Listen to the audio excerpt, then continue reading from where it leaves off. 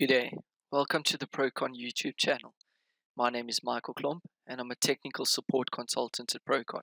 Today I'm going to illustrate the first part of making use of Probar 2D's Beam Wizard.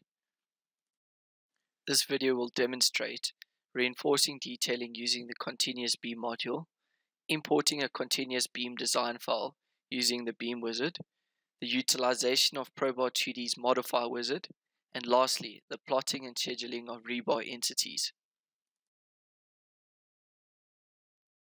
Find the dimensions of various sections along the length of the beam.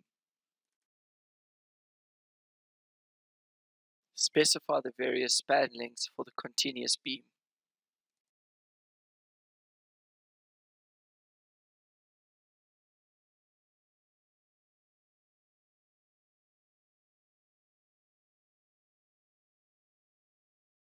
Next, define the support fixities by specifying column heights and the end conditions. Notice how to specify a cantilever or a fixed end condition.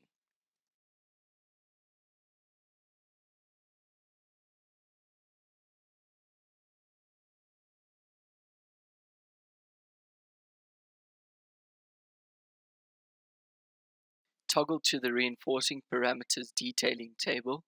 Specify all of the input parameters for the beam detailing and then generate the reinforcing.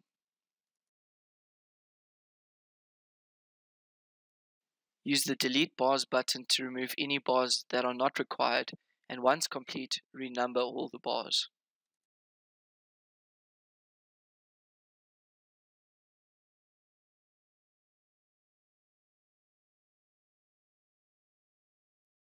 Use the input table provided and add all of the main reinforcing. Once complete, ensure that the entered bending reinforcement is greater than the required bending reinforcement.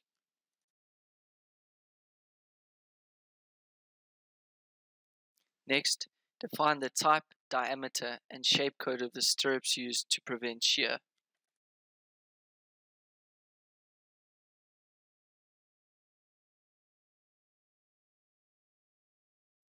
Then, determine whether shear reinforcing is required. Once again, ensure that the entered shear reinforcement is greater than that of the required shear reinforcement.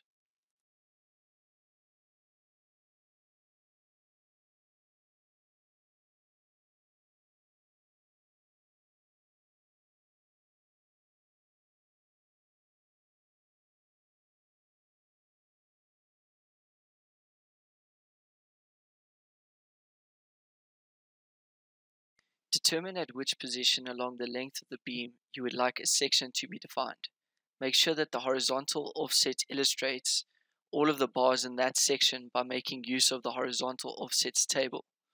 A negative horizontal offset is defined to the left of the beam, and a positive horizontal offset is defined to the right of the beam.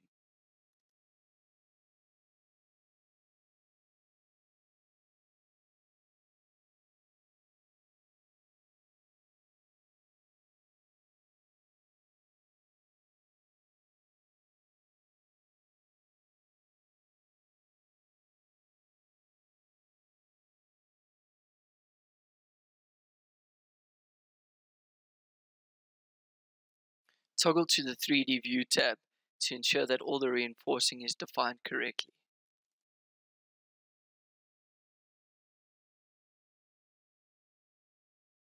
Save the continuous beam file so that all of the detailing information can be further used.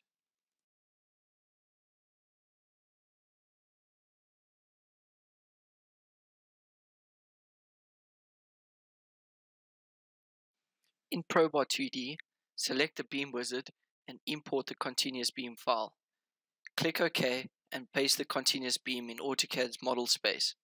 Probar 2D allows you as the user to make changes to the design by making use of the Modifier Wizard.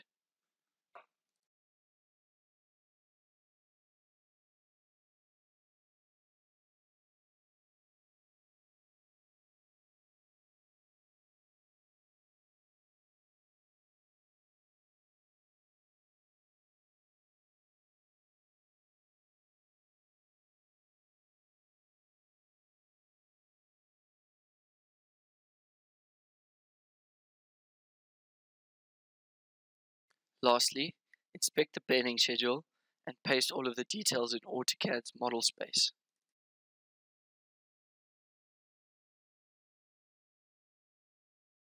Thank you for taking the time to watch this video. For more tips and tricks, don't forget to subscribe to our channel and hit the bell icon to get notifications.